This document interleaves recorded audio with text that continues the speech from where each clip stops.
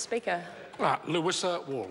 Tēnā koe te mangai o te whare. Firstly, can I thank you because over the recess we were privileged to host Youth Parliament, and I would like to extend my appreciations. I think all the young people that I've engaged with had a thoroughly good time, and that was because of the management of the House. Can I also acknowledge that yesterday was the International Day of the World's Indigenous People, and so I mihi to all the Indigenous communities around the world, and the particular focus this year on education. Today for me is going to be a lot of thank yous, Mr Speaker. I'd also like to thank Dame Diane Robertson, who's moved on as the Auckland City Commissioner. And in her place, we welcome Chris Farrelly. So I say kia kaha to Chris, because one of the first pieces of research that he has contributed to the discussion around homelessness in our community is a press release dated the 7th of June 2016. So between 2014 and 2016, we've had a 55% increase in the number of homeless people in Auckland.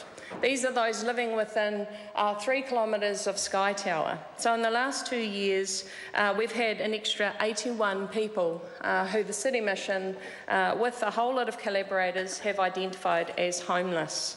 I would also like to take this opportunity to congratulate Judge Andrew Beecroft as our new Children's Commissioner. I think he started his tenure on an incredibly powerful platform. And what is that platform?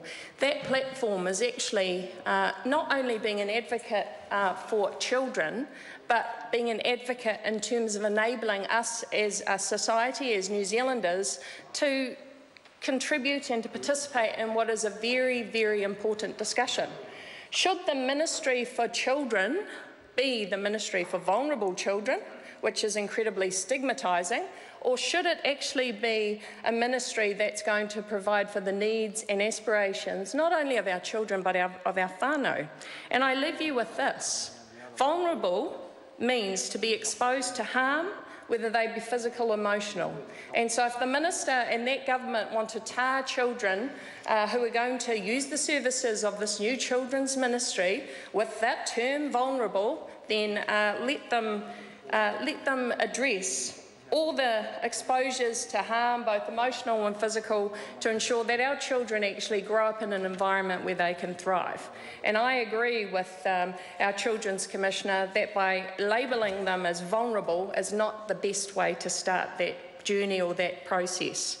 Can I also thank Te Puia Marae, who over their 10 weeks of opening have provided accommodation to 156 people, and included in those people, Mr Speaker, have been 83 children. And so Te Puia Marae have acted as a conduit between those who are living on the streets, living at the marae, to now having accommodation.